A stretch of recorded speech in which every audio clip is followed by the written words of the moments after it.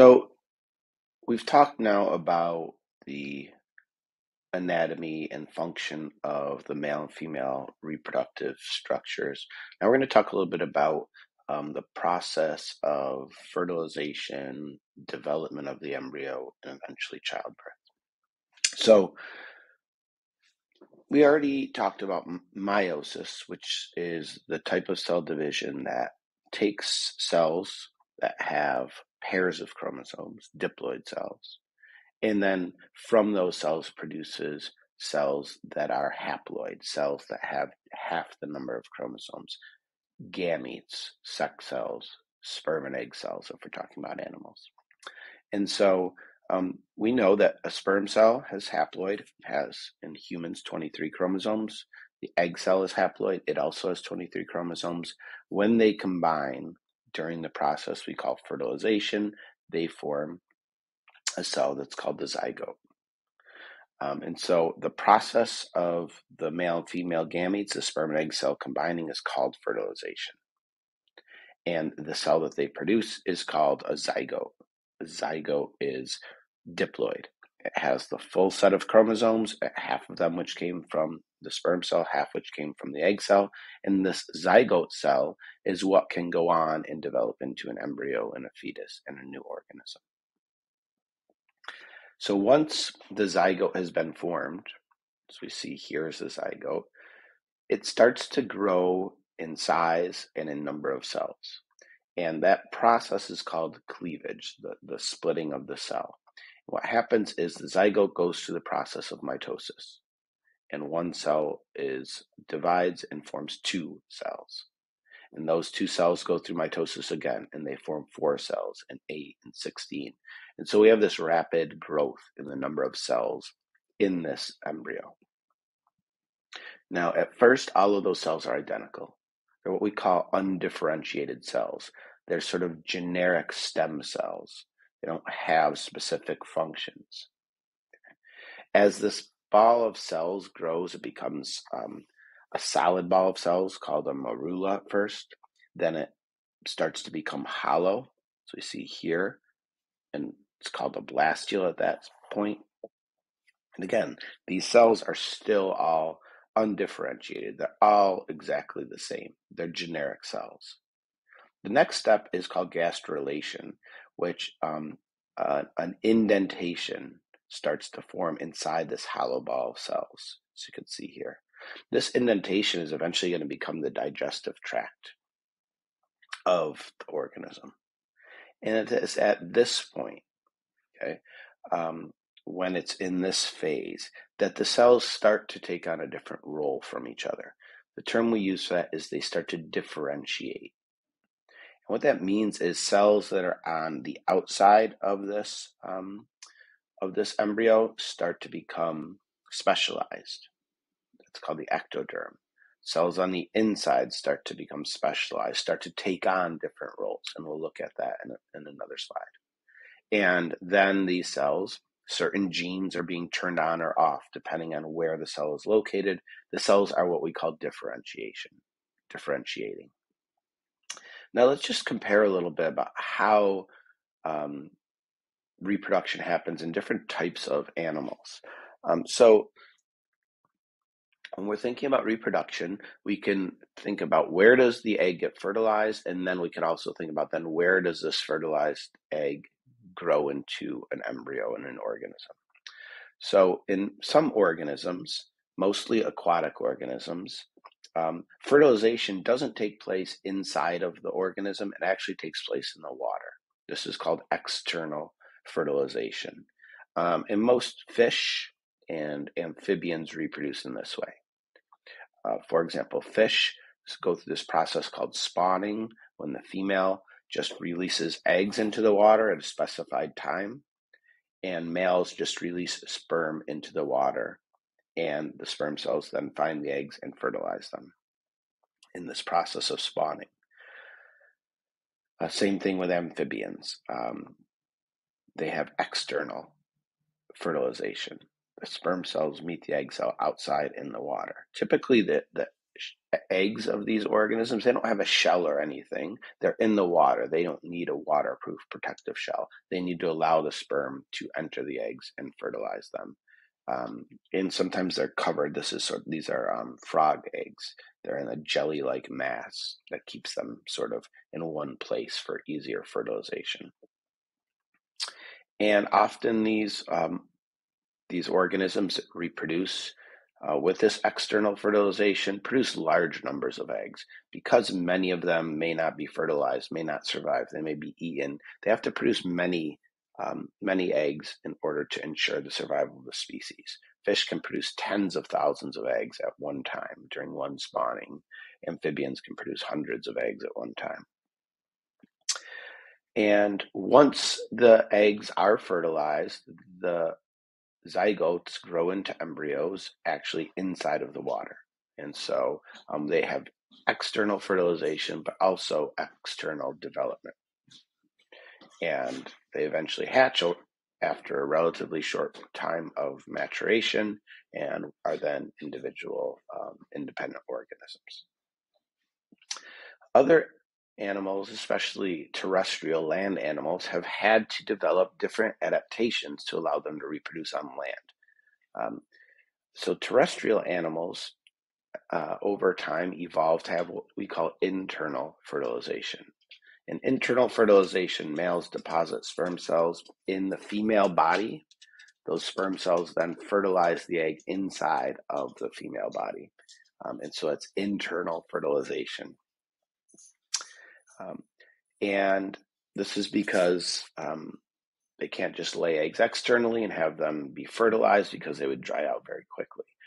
So insects, reptiles, birds, mammals all have internal fertilization. And then depending on the animal, reptiles, birds, even a couple examples of mammals will then have external development. So even though the egg was fertilized internally, a shell then forms around the embryo, and then the female releases that egg, and then the development of the embryo happens outside of the body. They have external development inside of an egg. You can see bird eggs like this chick, and turtle eggs, and insect eggs here. An egg basically contains within it a small little watery environment that can provide for that embryo to grow and develop. There's a yolk inside of that egg that provides the energy. Oxygen can diffuse into the embryo. Waste products can diffuse out of the embryo. And so it has all of the things necessary to support this growing embryo. Here's some images. These show some actual microscope images of a developing embryo. We can see the single stage here. This is the zygote that's just about to divide by mitosis. And we have the 2-cell stage and the 4-cell stage and 8 cells and so forth. We can see the morula. We can see gastrulation starting to happen as this indent starts to form, which will be the digestive tract. So we can see all of the stages. We can also see here the different colors in this very early embryo represent the different layers of cells and what they will become. So the outermost layer of cells after differentiation begins will become skin cells and neurons that are in the outside of the nervous system, neurons that are in the brain. The middle, this red section, will become cells of the spinal cord and muscles, kidneys, red blood cells. And then the innermost layer will become cells of the lungs and the thyroid and the pancreas and other organs. Sorry about that.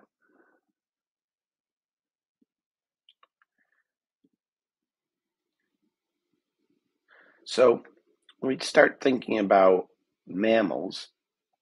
Mammals are the only group of animals, for the most part, that have internal embryonic development, where the embryo grows internally inside of the female body until birth. There are some examples of things like marsupials or monotremes that are slightly different. Marsupials have internal fertilization, And then the embryo grows to just a very immature stage internally, and then is born premature, crawls into a pouch where it nurses to develop to obtain energy, and finishes its development in the pouch of the mother. So this is slightly different than other mammals. Examples of marsupials are koalas and kangaroo. An opossum is one that's here in North America. There are some egg-laying mammals, monotremes they're called. Um, they There's only a couple examples of these. They give birth by laying an egg, which hatches, and then the young feeds on milk from the mother to finish its development. But we're concerned mostly with placental mammals. Placental mammals, such as humans, have internal fertilization. So the sperm cell meets the egg cell inside of the female body.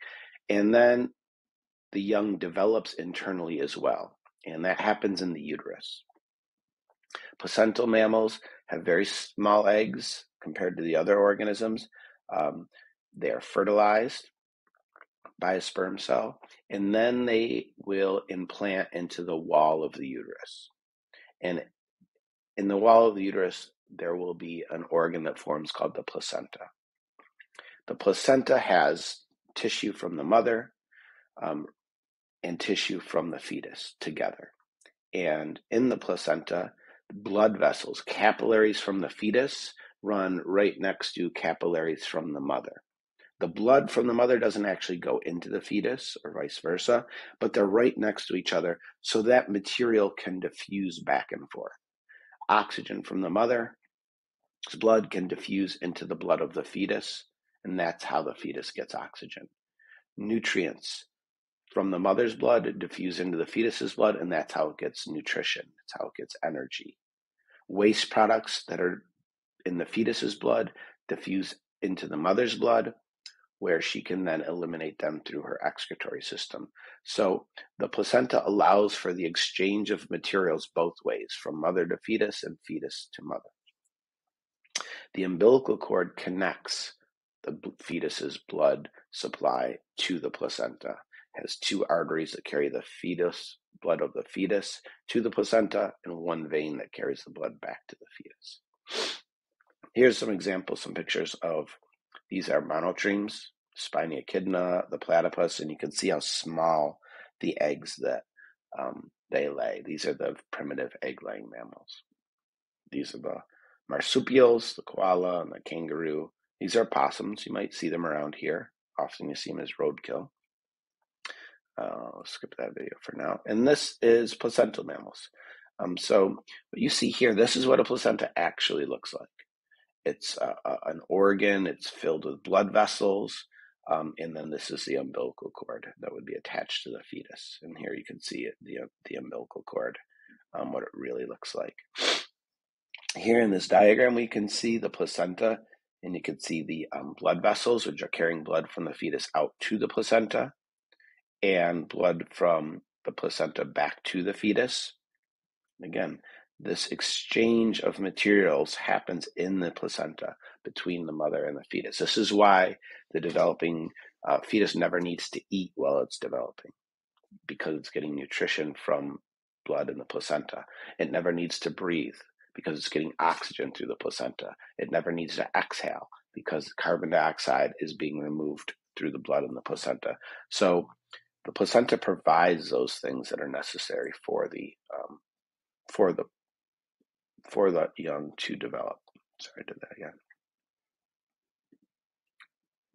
And here we have another diagram where we can see sort of a little bit more detail.